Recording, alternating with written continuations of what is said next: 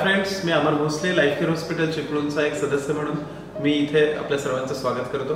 आज आपल्या सोबत आहेत लाईफकेअर हॉस्पिटलचे director doctor Vishnu Madhav sir, जे की एक वेल नोन ऑर्थोपेडिक सर्जन म्हणून ओळखले जातात। 20 वर्षाचा सरांना प्रदीर्घ अनुभव असल्यामुळे आपण आज सरांसोबत आहोत आणि सरांकडून आज आपण जाणून घेणार आहोत की निरोगी हाडांसाठी काही महत्त्वाच्या टिप्स, एक्सक्लुझिव्ह टिप्स सर आपल्याला देणार आहेत। सो सर, निरोगी हाडांसाठी आपल्या व्ह्युअर्सनी काय करणं गरजेचं आहे आणि काय अपेक्षित आहे? सहसा असं दिसतं प्रॅक्टिसमध्ये की आजार झाले की लोक डॉक्टरकडे धाव घेतात, पण जर आपल्याला हाडं आपली निरोगी राखायची असेल तर त्याचं प्रिव्हेन्शन ज्याला म्हणतो किंवा काळजी घेणं ज्याला म्हणतो, हे लहानपणापासूनच चालू व्हायला पाहिजे। आणि लहानपणात आपल्याला सगळ्यात जास्त आढळतं की आहाराच्या बाबतीत लहान मुलं फार फसी असतात। ते जे आपल्याला त्यांच्यासाठी जे आवश्यक असेल त्या गोष्टी त्या घेत नाहीत। तर सगळ्यात पहिली गोष्ट म्हणजे आहार सुधारायला पाहिजे। तर काय काय घ्यायला पाहिजे आहारामध्ये? तर लहानपणी आहारामध्ये पालेभाज्या असणं फार आवश्यक आहे।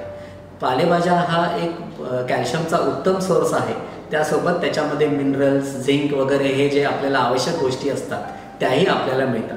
त्याच्या कॅल्शियमच्या ह्याच्यामुळे हाडामध्ये जी ठिसूळपणा असतो तो कमी होऊन हाडांच्या वाढीला मदत मिळते।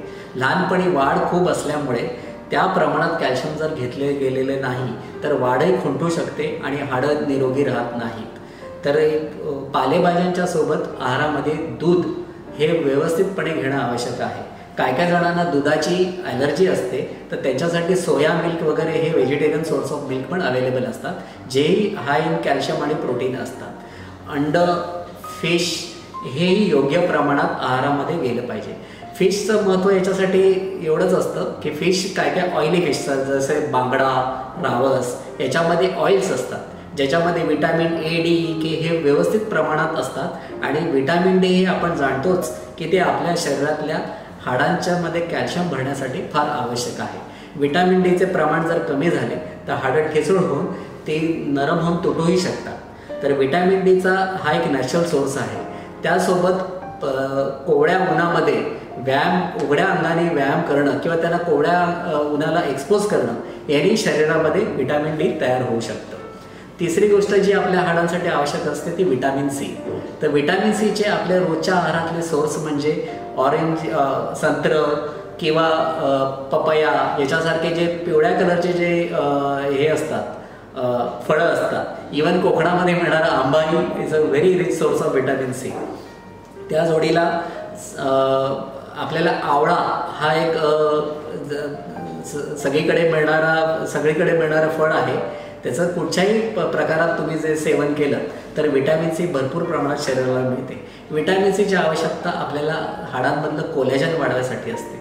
जेव्हा आपण विटॅमिन सी घेतो तेव्हा त्याचं कोलॅजनचे जे प्रिकर्सर्स असतात ते विटॅमिन सी शिवाय कोलॅजनमध्ये त्याचं परिवर्तन होऊ शकत नाही। आणि कोलॅजन हा हाडाचा सांगाडा असल्यामुळे जर तुमचा सांगाडा जर तयार झाला नाही तर कॅल्शियम वगैरे घेऊनही त्याचा उपयोग होणार नाही। त्यामुळे विटॅमिन सी पर्याप्त प्रमाणात आपल्या हाडामध्ये, आपल्या शरीरामध्ये सेवन त्याचं केलं पाहिजे। विटॅमिन सी हा त्याचे इतरही फायदे आहेत। It is a very good antioxidant. अँटीऑक्सिडंटमध्ये शरीरामध्ये जे ऑक्सिजन रॅडिकल्स किंवा इतर प्रकारचे रॅडिकल्स तयार होतात ते रॅडिकल्स डिस्ट्रॉय करायचं काम विटॅमिन सी करतं। त्याच्यामुळे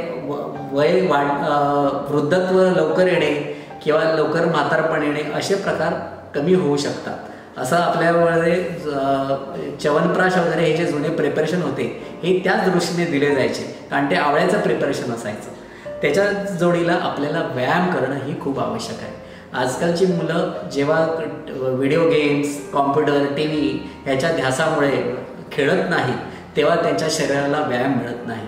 जसं म्हणतात की जुन्या माणसाला शेपटी होती आणि ती न वापरल्यामुळे ती गायब झाली, तसंच शरीराचा जो भाग आपण वापरत नाही शरीर त्याची ताकद कमी करतं। जर मुलं खेळली नाही, त्यांच्या शरीराला योग्य व्यायाम मिळाला नाही तर हाडांमध्ये ती ताकद डेव्हलप होत नाही।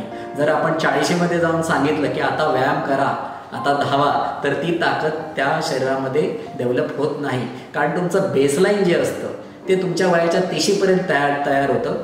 30 नंतर शरीर डिटोरेट व्हायला किंवा खालावायला सुरुवात होते।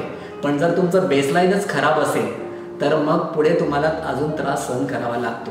तर आपलं बेसलाईन चांगलं होण्यासाठी, शरीराच्या हाडांची ताकद व्यवस्थित राहण्यासाठी लहानपणापासूनच आपल्याला प्रयत्न करायला पाहिजे।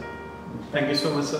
मित्रांनो, बघितलं अतिशय चांगल्या पद्धतीने सरांनी आपल्याला मार्गदर्शन केलेलं आहे आणि लहानपणापासूनच आपल्या शरीराची जडणघडण आपल्याच हातात आहे.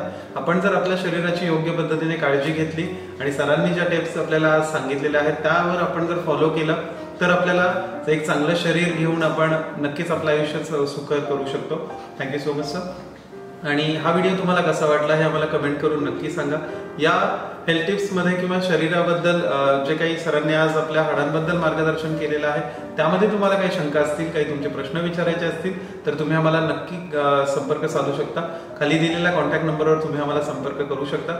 ईमेल आयडी द्वारे किंवा ईमेल्सद्वारे तुम्ही आम्हाला कनेक्ट राहू शकता. ईमेल आयडी सुद्धा मी खाली मेन्शन केलेला आहे.